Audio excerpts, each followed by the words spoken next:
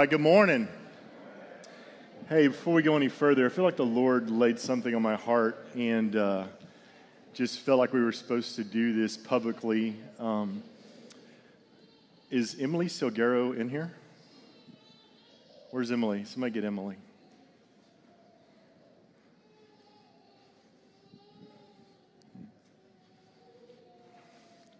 Sorry, Em. Come on out here. You can come over and stand by David for just a moment.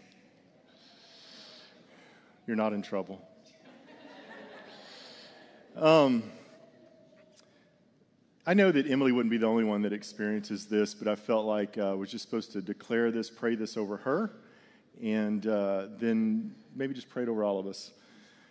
Man, Emily, I know that the things that God has called y'all to, it's felt like, and actually has been real, you've had to give up a lot, and you've had to delay things, and just really real big life ticket items, right? You've had to give up and delay for the calling of the Lord on your life. But the lie of the enemy is that it's a bad exchange, because the truth is, whatever we give up for the Lord, we're going to get way more in return. And the lie that the enemy likes to speak over our lives, especially when we're trying to really serve the Lord, is like, man, if I give this up, no matter what it is, if I give this up, I'm just going to be without. Anytime we give up anything for the Lord, guys, we're going to get so much more back. And this is what Scripture teaches.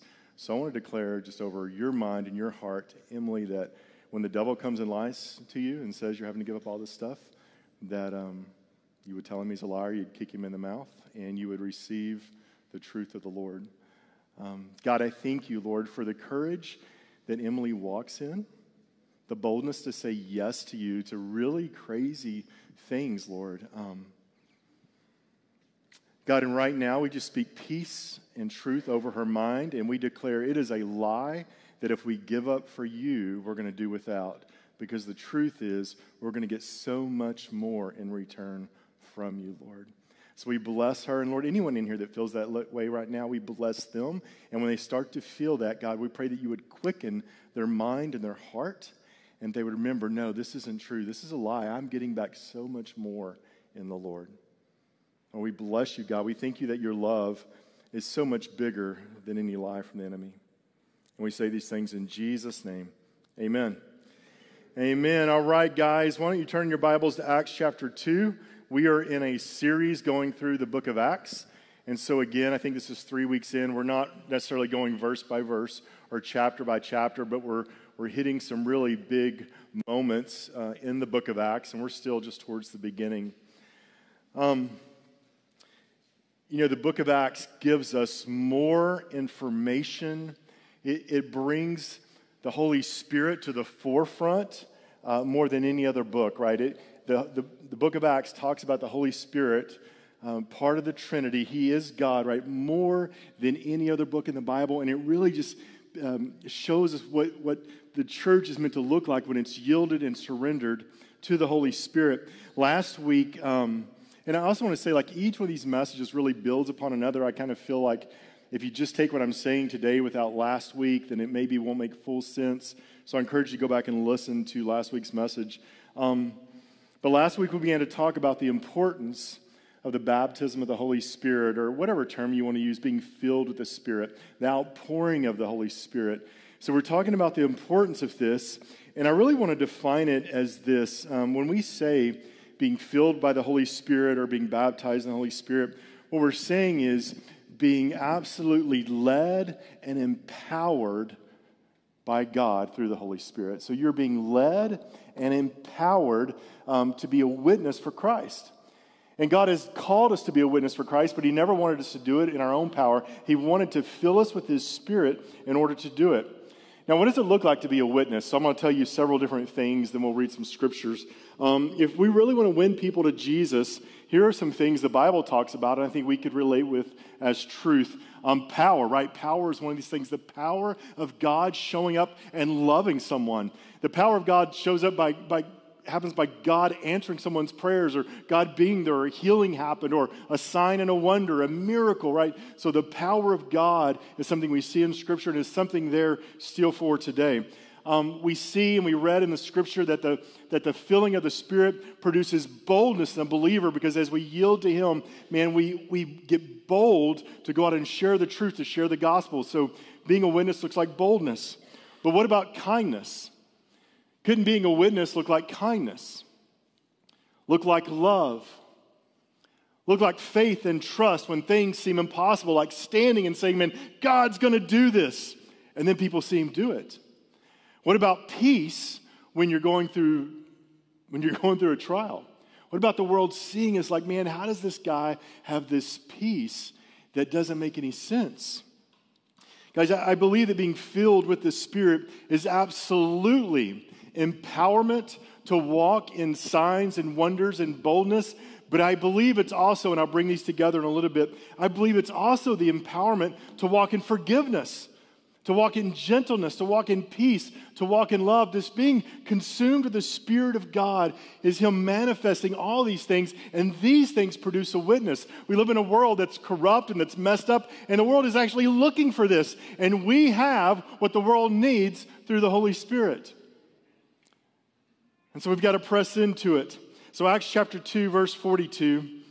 We're going to read this again. We've read it every week, but I'm going to read about 5 or 6 verses here. And it says, they were continually devoting themselves to the apostles' teaching, to fellowship, to the breaking of bread, and to prayer. They were continually, on an ongoing basis, devoting themselves to these things. We're going to read in a minute that because of this, or because of part of this, guys, they were a witness. People were getting added to the church daily, right?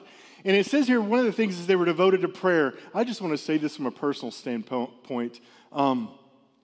Man, Wednesday night prayer right now, and I think we've been doing it 4 weeks now. I can say this honestly. This isn't like some promo, trying to get you to come.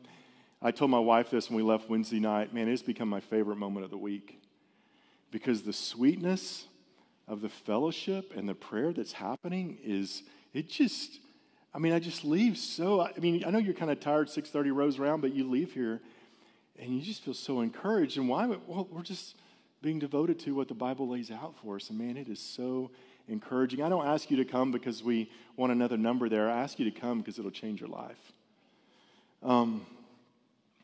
Verse 43. Everyone kept feeling a sense of awe. That's a witness, right? If people walk in, they're just like, oh my goodness, there's something going on here. God is in this place. Everyone kept feeling a sense of awe. And many, not just a few, many wonders and signs were taking place to the apostles. And all those who had believed were together, and they had all things in common. They were selling their property and possessions and giving to anyone that might have need. Man, this is a witness, right? Who wouldn't want to be a part of this? Everybody's in awe. People are coming to Christ, and people are sacrificing for one another. I waited intentionally till this portion of Scripture to do this. This is the second Sunday of the month. And so the second Sunday of the month, historically, is special for us here at Acts, because on the first Sunday of the month, we take up an extra offering. Our leaders pray throughout the week, and we ask for the Lord to reveal to us, God, who are we supposed to give this to? And so last week we took up that offering, and today, and I think it really lines up with the Scripture, we're going to give that away to a couple of ladies in the body of Christ. And so last week you guys gave about $1,644, and we have 2 checks here this morning. The first one is for $822, half of it, and 65 cents for Madeline. If you'd come on up here, Madeline Kesson.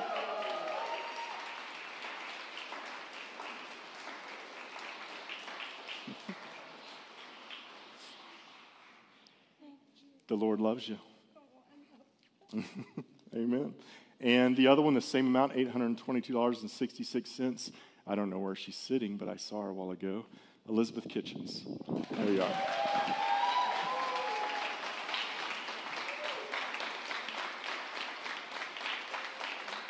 Yeah.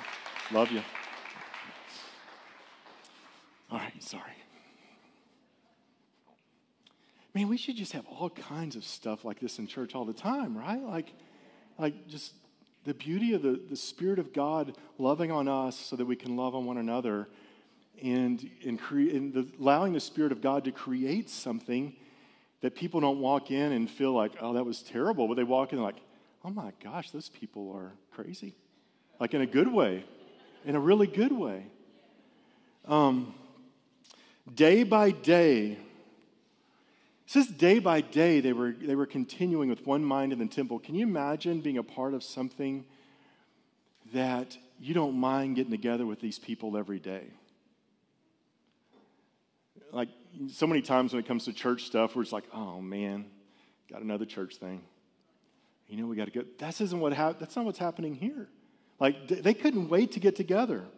Breaking bread from house. So they're together in the temple. Then they go to their houses and they eat their meals together. They were taking their meals together with gladness and sincerity of heart, praising God, having favor with all the people. And the Lord was adding to their number day by day those who were being saved. Now, the verses we read obviously come after the first part of Acts chapter 2. What happened right prior to this was the outpouring of the Holy Spirit. A real, authentic, powerful baptism, outpouring of the Holy Spirit resulted in these things. I believe it is the most pure the church has ever been. It's true. You know, we cry out for revival in the church today, but I think what we many times are crying out for is not revival at all. It's some man-made fabrication. I think when we cry out for revival, this should be what we're crying out for. And to have this, we must experience an outpouring of the Holy Spirit because He is the one that creates it. It's not man-created. It is created by Him. When it comes to the fruit of the Spirit and the gifts of the Spirit, I've come to see this differently than I used to see it, and I'm teaching it differently than I used to teach it. I don't believe you can separate the two. I believe they're a package deal from the Holy Spirit. I don't believe we can say, I want the fruit and not the gifts, or I want the gifts and not the fruit. I mean, this is what He produces when He is allowed freedom, when He's invited in. He's producing fruit. Right? The love, the joy, the peace. And He's also producing the power. It is this that He wants to produce in the church. And is this what we just read about in Acts chapter 2 that's happening? There's the power side, the gifts of the Spirit. And then there's the fruit side, just the love and compassion for one another. And if we cry out for a real, authentic outpouring of the Holy Spirit, guys, I believe we're crying out for this. As we read last week in Acts chapter 1, they had been praying for a baptism of the Holy Spirit for 10 days. And then in Acts chapter 2, we see it happen. And again, I want to encourage you with this idea of passionate prayer. Like just not, hey, I'm going to say a quick prayer and see what happens. But man, they're praying all day, every day for 10 days. And then the result of that is a great outpouring. If we read on about a year later in Acts chapter 4, we see them still praying the same thing. And that's what we'll talk about this morning.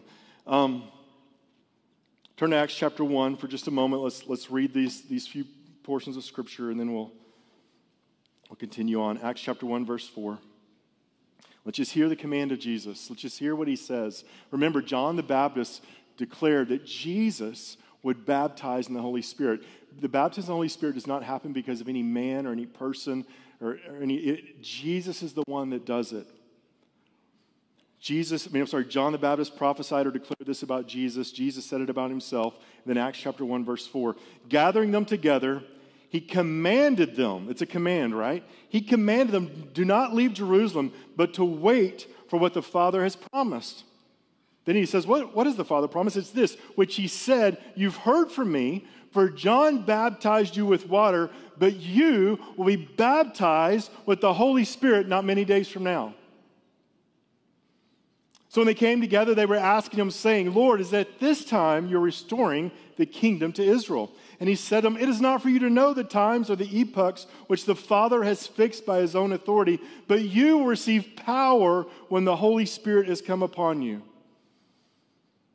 And in the light of this, you will be able to be my witnesses, both in Jerusalem, Judea, Samaria, even to the remotest parts of the earth. So again, guys, I just say that after being trained by Jesus, after being discipled by Jesus, how to share the gospel, how to walk in power, after being discipled by him for 3 years, he doesn't say, go out. He says, wait. I don't want you to do this in your own knowledge, your own training, what your past experience even is. I want you to wait on the power of the Holy Spirit. And this is what we've got to get in our lives. It doesn't matter what you've done in the past. It doesn't matter your training. It doesn't matter it matters what today, how much are you crying out for, acknowledging, dependent upon the Spirit of God. And through this, we can be a witness. This morning, I want to talk about how to pray for the baptism of the Holy Spirit. It's not going to be a real difficult thing if you're thinking, I wonder what he's going to say. We're really going to get it just from Scripture. But how to pray for the baptism of the Holy Spirit. Guys, what the church needs, I believe what the church needs to do more than anything else is to passionately pray for the presence of God. And this is what we're talking about. Because when the presence of God shows up, he can do things that no man can do, right? No church can do, no one. When the presence of God shows up, it changes everything. And so what we've got to do is cry out for the presence of God. Cry out for an outpouring of the Holy Spirit. Now, before we read the portion of Scripture that we're going to read, I want to read you a story. This is from a biography about Billy Graham. One of the most anointed, and here's a Baptist preacher. You may not be thinking about the baptism of the Holy Spirit when you think about Billy Graham, but trust me, you should. One of the most anointed men by God, I believe, that's ever walked the face of the earth. It is believed on the conservative side that 3.2 million people have given their life to Christ through his preaching. Now, it's the Lord, right? But through 3.2 million. For that to happen, there has to be some anointing. There has to be an outpouring upon someone of the Holy Spirit. So I'm going to read you, it's a little long, but I want you to listen. I want to read you this story from his biography. It says this: we need to understand something that happened to Billy early in his career. His biographers note that as a teenager, Billy went forward to receive Jesus Christ at an evangelistic service in North Carolina. Then as a student at the Florida Bible Institute, he knelt and surrendered his life afresh on the 18th green of a golf course. But a few years later, he underwent a different kind of spiritual experience. During his visit to Britain in October of 1946, a meeting was arranged at Hildenborough Hall in Kent, where Billy was to be introduced to Christian leaders before his evangelistic tour of cities in England, Ireland, and Wales. He arrived in time for the closing service of a youth conference at which a speaker, who was Stephen Olford, was speaking. At the hall, Olford preached a fervent message on this text: be not drunk with wine, whereas in excess, but be filled with the Spirit. And when he had finished, he seated himself and he rested his head in his hands. He became aware of someone nearby and looked up to see Billy standing over him. Mr. Olford, said Billy, I just want to ask you one question. Why didn't you give an invitation? I would have been the first one to come forward, because you've spoken of something that I don't have. I want the fullness of the Holy Spirit in my life. Billy told his biographer, John Pollock, I was seeking more of God in my life, and I felt that here was a man who could help me. He had a dynamic, a thrill, an exhilaration about him that I wanted to capture. They arranged to meet in Wales, where Billy was scheduled to preach in a town named Pontypridd, 11 miles from the home of Olford's parents. And in a room in a stone hotel in Pontypridd, Stephen and Billy spent 2 days together. Billy told Stephen, this is serious business. I have to learn what this is that the Lord has been teaching you. The first day was spent, according to Stephen, on the Word and on what it really means to expose oneself to the Word in quiet time. They spent the hours turning the pages of the Bible, studying passages and verses, and Billy prayed, "Lord, I don't want to go on without knowing this anointing that you've given my brother." That night, Billy preached to a small crowd, and the sermon was ordinary, according to Stephen, and not the Welsh kind of preaching. Billy gave an invitation, but the response was sparse. The next day, they met again, and Stephen began to concentrating on the work of the Holy Spirit by declaring, "There is no Pentecost without Calvary," and that we must be broken like the Apostle Paul, who declared himself crucified with Christ. He then told Billy how God completely turned his life inside out, and it was, he said, an experience of the Holy Spirit in fullness and anointing. He explained that where the Spirit is truly Lord over the life, that there is liberty, there is release, there is freedom of complete submission of oneself in a continuous state of surrender to the indwelling of God's Holy Spirit. According to Stephen, Billy cried, "Stephen, I see it. That's what I want." His eyes were filled with tears, something rare with Billy. It seems he had no appetite that day, only taking a sip of water occasionally. Stephen continued to expound the meaning of the filling of the Spirit in the life of the believer. He said it meant bowing down daily and hourly to the sovereignty of Christ and to the authority of the Word. From talking and discussing, the two men went to their knees praying and praising. And it was about mid-afternoon on the second day that Billy began pouring out his heart in a prayer of total dedication to the Lord. According to Stephen, all heaven broke loose in that dreary little room. It was like Jacob laying a hold of God and crying, "Lord, I will not let you go unless you bless me."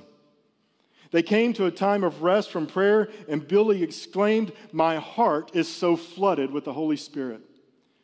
They alternately wept and laughed, and Billy began walking back and forth across the room saying, "I have it. I'm filled. I'm filled.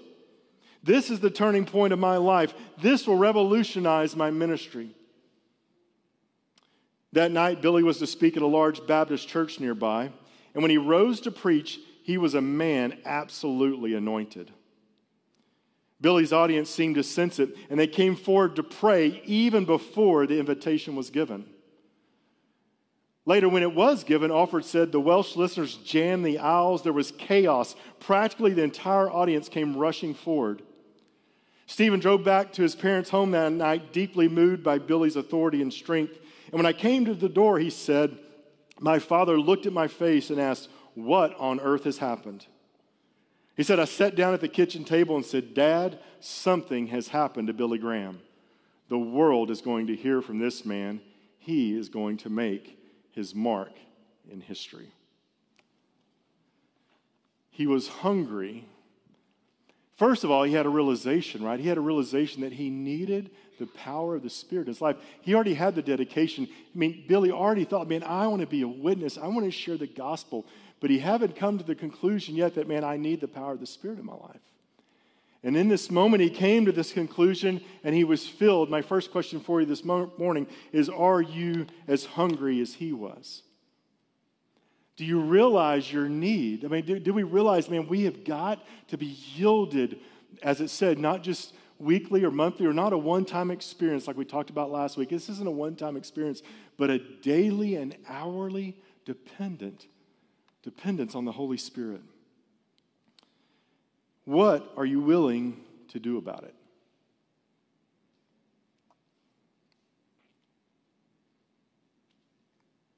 I want you to turn your Bibles to Luke chapter 11, verse 1, and we're going to answer the question, how to pray for the baptism of the Holy Spirit. So this is the story. You guys are familiar with this. This is when the disciples asked Jesus about prayer. So why do you think they asked Jesus about prayer?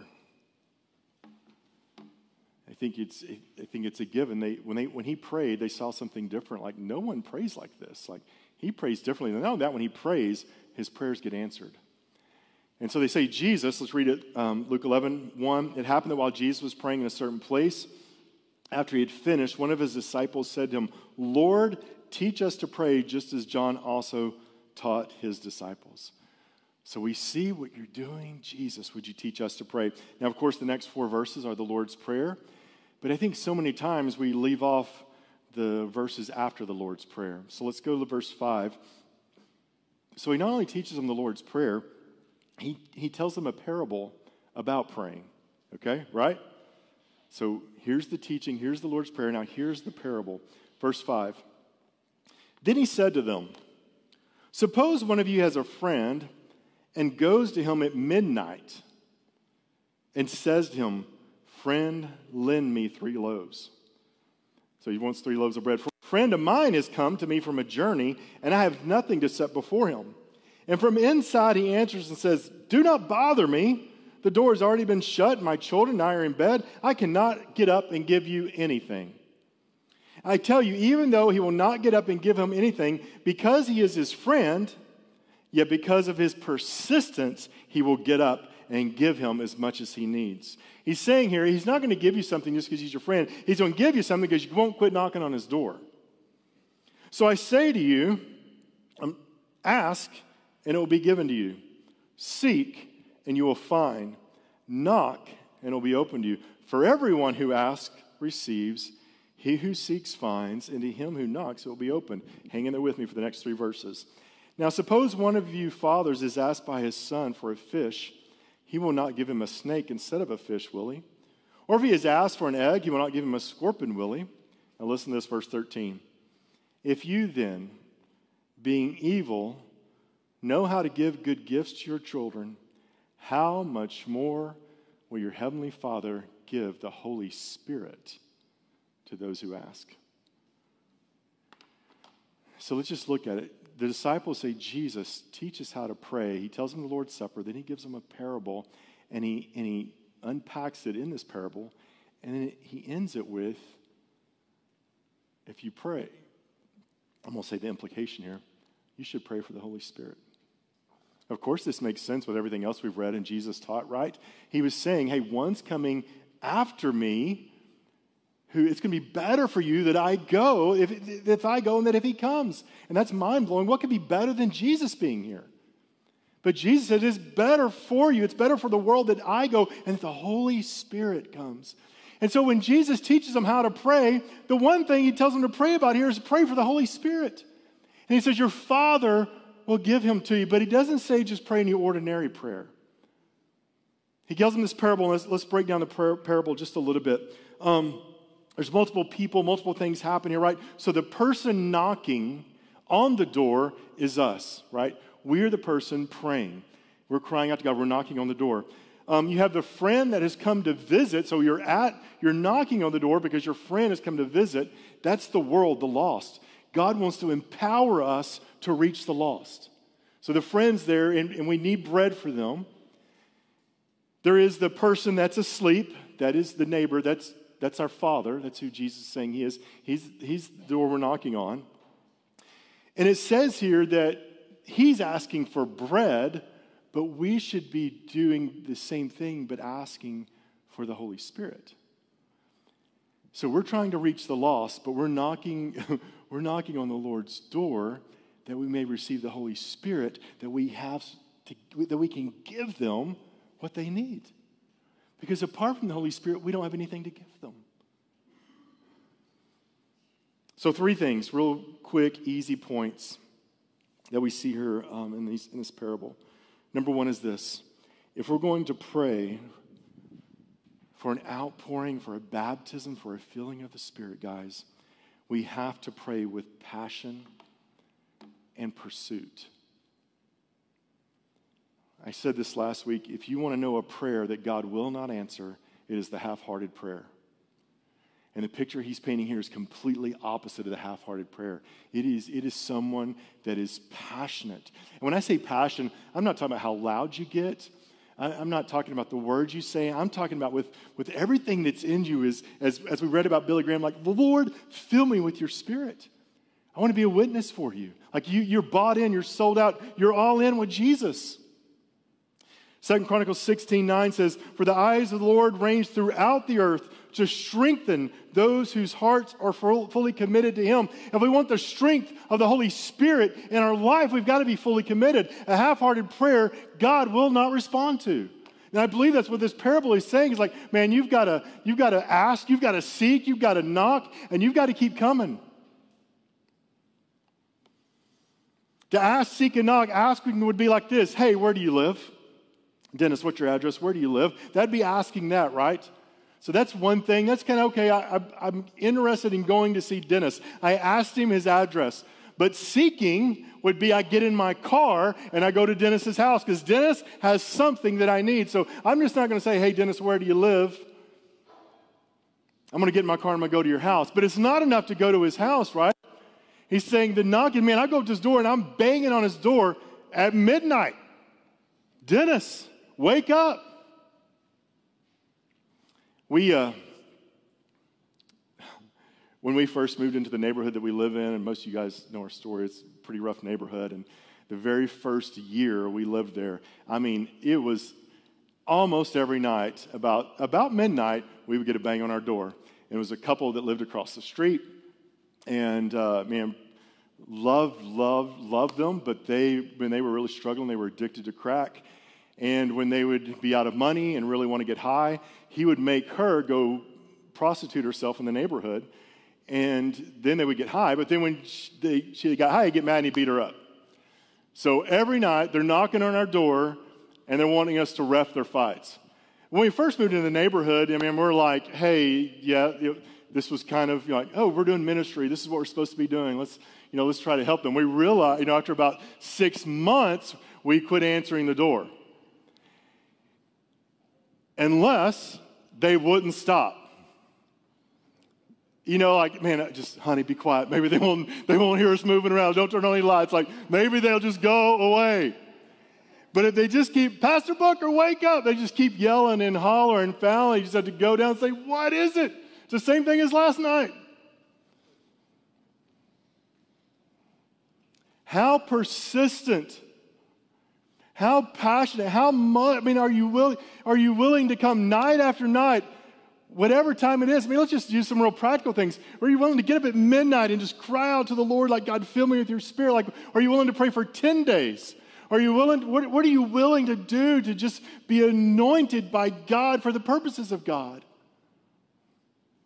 How far are you willing to go? How serious are you about being a witness?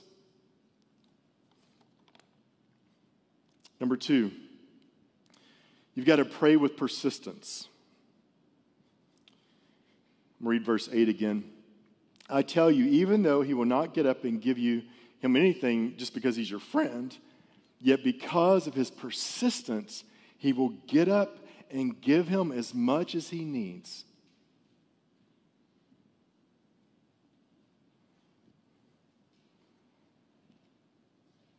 How serious are you? God often waits, I believe, for our passionate persistence in prayer. And it's not that God is changed by our passionate persistence, it's that we're changed. It's that in this place of just it's not, I know there's some people, it's a lack of faith if you keep praying the same thing over and over. No, there's some things we should never stop praying. It's not a lack of faith. In fact, it's full of faith to trust God to be the one that's doing it. It is a constant surrender. I don't know about anybody in here, but did you surrender one time to the Lord and now you're done? You're just completely 100% obedient all the time? No, it is this daily surrender like, man, I have got to yield and surrender to you. Number 3, it's very similar. Never stop praying about it. So I shared with you last week that more than any season of my life, these last several months, I'm just praying constantly, just trying to yield and surrender to the Spirit of God. I want to be led by Him. I want to be empowered by Him. I want the fruit of the Spirit and the gifts of the Spirit and the power of the Spirit. I want to be a witness. I want to see people come. I'm praying that all the time. And this is, by the grace of God, this has happened some, and it happened this last Friday. So I woke up spent my time with the Lord and just been praying to be filled with the Spirit of God. And all I can tell you is I was just, it feels good. Like, man, I am full of love and power, and I'm going for it. And I was being a great husband. I had so much love and power. I was just blessing Kim like crazy. I felt so good. I'm like, I'm never going to quit being this way. Like, why would I ever want to do anything else? I'm just going to keep walking like this forever and ever. My life has been changed, and nothing is ever going to stop it. And then she asked me to go put the grandkids' car seat in the car. And I went and put it in I was good. I put it in the car. I asked her where I should put it. Hey, honey, where do you want it? I'll put it where you want it. And she told me where she wanted it and went and put it in the car. But I misunderstood where she wanted it. And I went from just so full of the Spirit to just in the biggest funk. We didn't fight, or it was just like, just not in a good mood,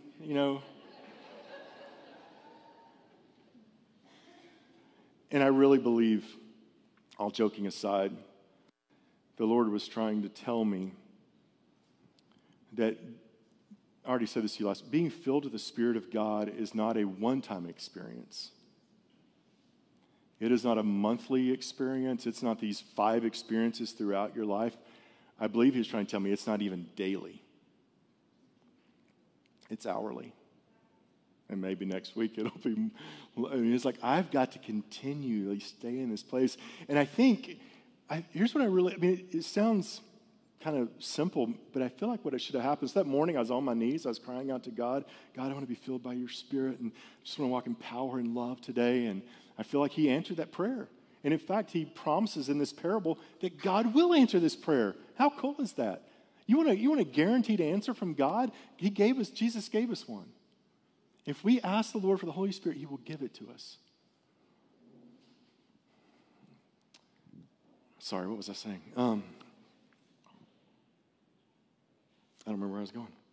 Let's read a few verses. Ephesians chapter 5, Paul says, be continually filled with the Spirit. It is an ongoing thing, right? You never stop. Fill me with your Spirit. Oh, this is what I was saying a while ago. What I should have done is in the same way that I got on my knees and cried out to be filled with the Spirit, with everything that was in me, like I believe there was just, God, I want to be completely led by you, and surrendered.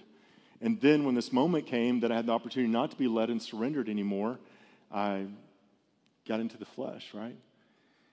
I believe I should have got on my knees and just cried out again. I think it's that practical. I think I should just, God, I repent. Would you just refill me with your Spirit? And I'm not going to rely on any earthly tools to change my emotions. I'm going to rely on the Spirit of God to change me. Acts 13:52. And the disciples were continually filled with joy and with the Holy Spirit. How often were they? Continue, which even the implication here is that it wasn't a one-time event.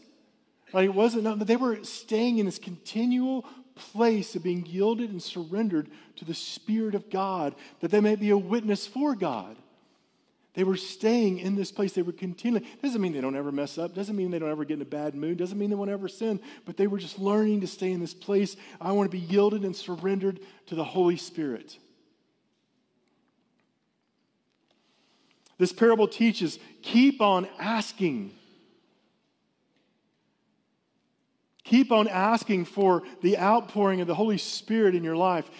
It says, keep on seeking. So what does that mean? Like maybe more than asking, like I'm going to get people together. We're going to cry out for this. I'm going to keep seeking. I want to understand. I'm going to study the scriptures on it.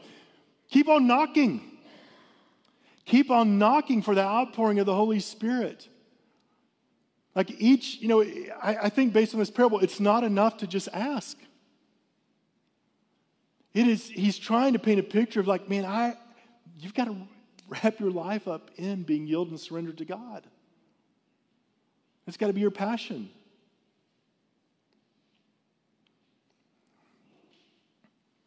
Guys, imagine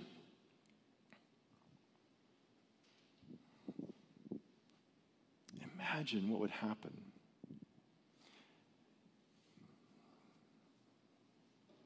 if just the people in this room decided right now, I'm fixing to change my life. I am going to begin to cry out on a continual basis to be filled with the Spirit of God, and I'm going to yield and surrender to Him. Well, then you'd have this room full of people that are, God would answer this prayer. He would pour His Spirit out. They'd walk in love and peace and grace and gentleness and good. They'd walk in all these things. They'd also walk in power, and they'd walk in boldness to preach the gospel. It wouldn't take much to see real revival. Guys,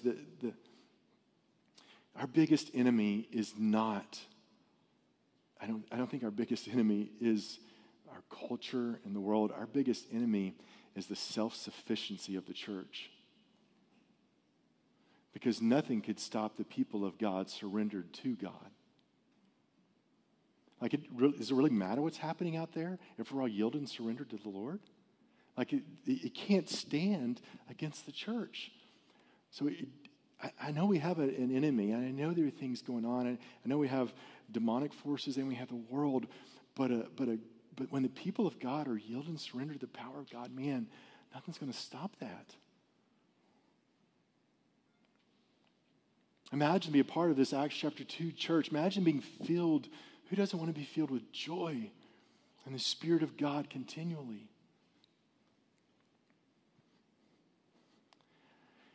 Man, another great part of this, and this is what I'll close with. Praise God, it is not up to us to manufacture some moment. It is not up to us to make the baptism of the Holy Spirit happen. It is clear, as we read last week in Scripture, it is Jesus that does it. So all we have to do is be authentic. All we have to do is be passionate. All we have to do is be serious about the purposes of God and cry out to Him. Then He will pour out His Spirit afresh on us for the things that He has. Don't stand on yesterday's experience. Don't stand on your training. Be yielded and surrendered afresh, anew to the Spirit of God today. Today. Why not today?